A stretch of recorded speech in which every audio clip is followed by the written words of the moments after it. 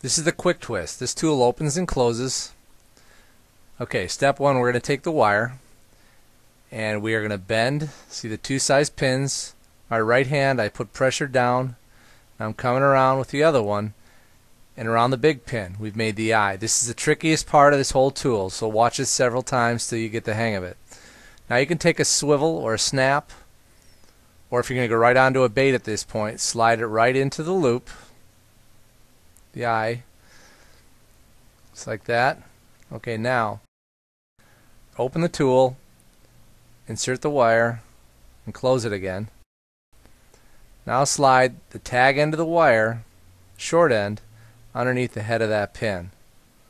Now take the Allen wrench that we provided with the kit, put it inside the eye of the wrap, and start wrapping around at least 4 times.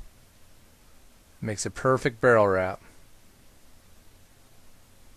Unlock the tool, take the wire out. Now on the short end, the tag end, you want to take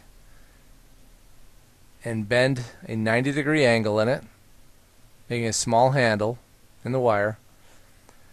Now with holding the wire, you want to take that handle and you want to bend it right alongside the other wire, and the wire will snap. You fractured the wire.